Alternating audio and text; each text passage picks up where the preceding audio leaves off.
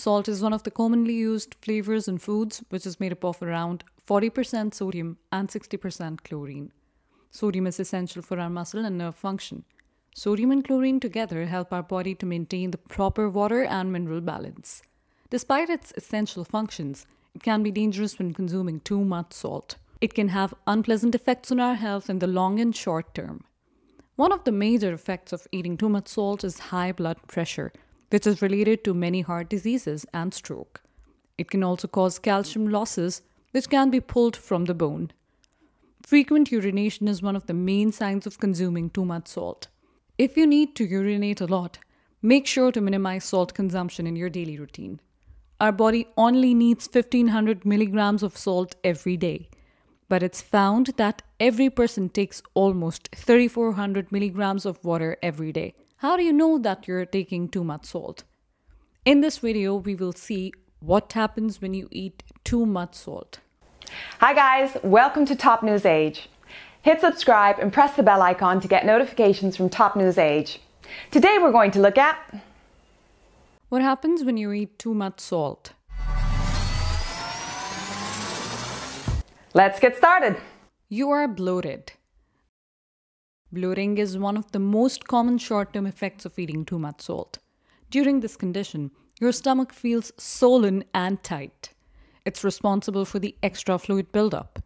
Sometimes, foods that don't have a salty taste can be high in sodium. These foods include sandwiches, pizza, bagels, and canned soup. All of these are sneaky sources of salt. The effect is usually mild and temporary. You may feel that your jeans fit a little tighter at the waist or a small overnight increase in weight. You have to drink too much water in this condition to balance and normalize the levels. High blood pressure. Your blood pressure can increase due to different reasons, but one of the main reasons is the consumption of too much sodium. This change happens through your kidneys when the high salt level makes it harder for the kidneys to get rid of the fluid that you don't need. As a result, the blood flow in your vessels and arteries increases. This increase in blood pressure can be temporary. However, every individual doesn't experience this effect, as it can also depend upon other factors such as genetics and hormones. Older adults have more chances of experiencing high blood pressure due to eating salty foods. You get headaches. Excessive salt consumption can also be responsible for occasional or regular headaches. Some people experience an immediate rise in their blood pressure, and headaches are the common symptoms of high blood pressure. Sometimes, the high salt diet makes people more susceptible to headaches. People who consume more salt have the highest frequency of headaches than others. So, if you're eating salty foods, especially processed foods, you may experience headaches or migraine attacks. If you think cutting back on your salt intake helps you to prevent headaches, make sure to speak with your healthcare provider before taking any action. Make you thirsty.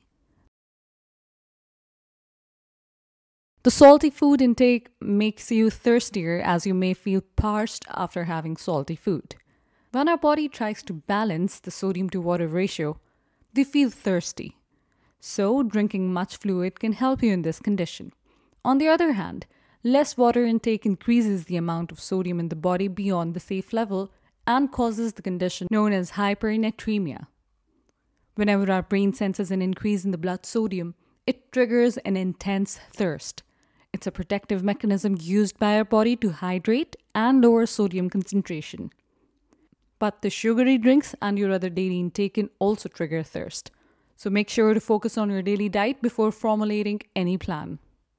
Cardiovascular problem. If you're adding too much salt to your food, it can be very harmful to your cardiovascular health in the long run, especially harmful for your heart health. Our body only needs a small amount of salt to function properly, and its high consumption can raise blood pressure. It can raise the pressure on your blood vessels, which means that your heart needs to work harder. This can also lead to high blood pressure, heart attack, and stroke in the worst cases. So, if you have any cardiovascular problem, decrease the table salt consumption and limit the milk, cream, eggs, meat, and shellfish, as these are the greater source of sodium. Prone to eczema. Salt can directly impact your skin irritation, such as eczema. Whenever we consume too much salt, it triggers the immune system to release T cells, leading to a hyper-inflammatory response seen in eczema. Many people have sensitive skin, which is impacted by things like stress, the environment, and salty foods. These people can face the red, itchy patches of skin.